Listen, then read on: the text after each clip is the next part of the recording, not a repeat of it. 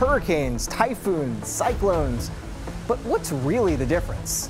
In this case, actually not very much. They're all terms that we use to describe the very same weather phenomenon, a tropical cyclone with sustained winds of at least 74 miles per hour.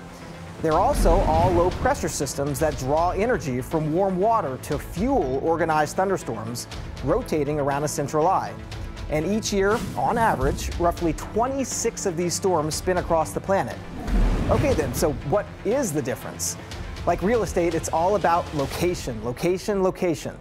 Hurricane is a term that we use here in the Atlantic and the Pacific Oceans east of the international date line. But typhoon refers to a similar storm in the Pacific Ocean, but west of the date line and north of the equator. And the word cyclone, that describes any hurricane located south of the equator. Hurricanes and typhoons both spin counterclockwise, but cyclones in the southern hemisphere rotate the opposite direction.